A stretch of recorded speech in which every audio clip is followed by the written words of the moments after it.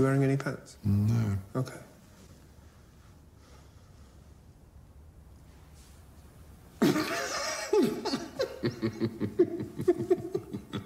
And this must be Dr. John Watson, formerly of the 5th Northumberland Fusiliers. Hello, yes. My employer is a tremendous fan of your blog.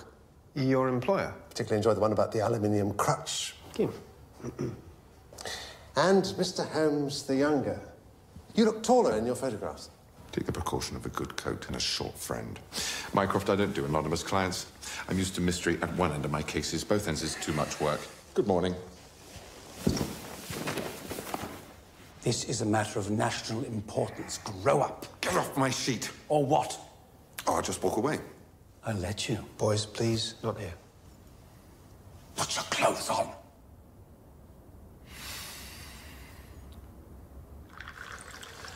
Harvey, mother. Dominatrix. Don't be alarmed. It's to do with sex. Sex doesn't alarm me. How would you know? And I assume in a number of compromising scenarios. An imaginative range, we are assured. John, you might want to put that cut back in its saucer now. Buckingham Palace. Right. I'm seriously fighting an impulse to steal an ashtray.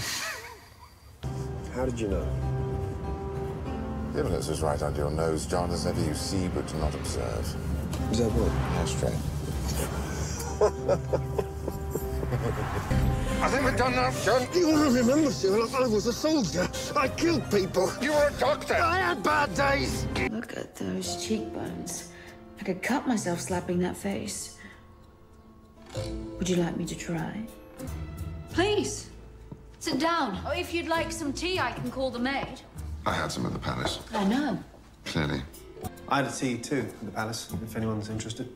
I want to look at naked women. I borrowed John's laptop. You do borrow my laptop. I confiscated. I like detective stories and detectives. Brainy's the new sexy. The car. The position of the car relative to the hiker at the time of the backfire, and the fact that the death blow was to the back of the head. That's all you need to know. I don't understand. Oh, I'll try to. Why? Because you cater to the whims of the pathetic and take your clothes off to make an impression. Stop boring me and think. It's the new sexy.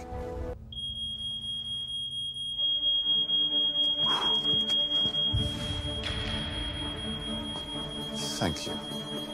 On hearing a smoke alarm, a mother would look towards her child. Amazing how fire exposes our priorities.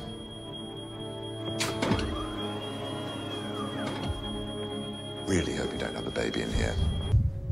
Mr. Archer, at the count of 3, shoot Dr. Watson. What? I don't know the code. 1. I don't know the code. 2. She didn't tell me. I don't know it! I'm prepared to believe you any second now. 3. No, stop!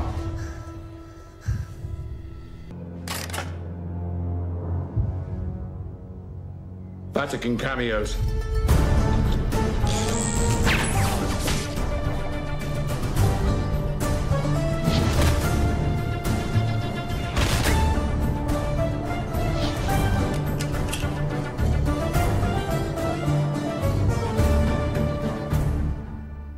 Do you mind? Not at all.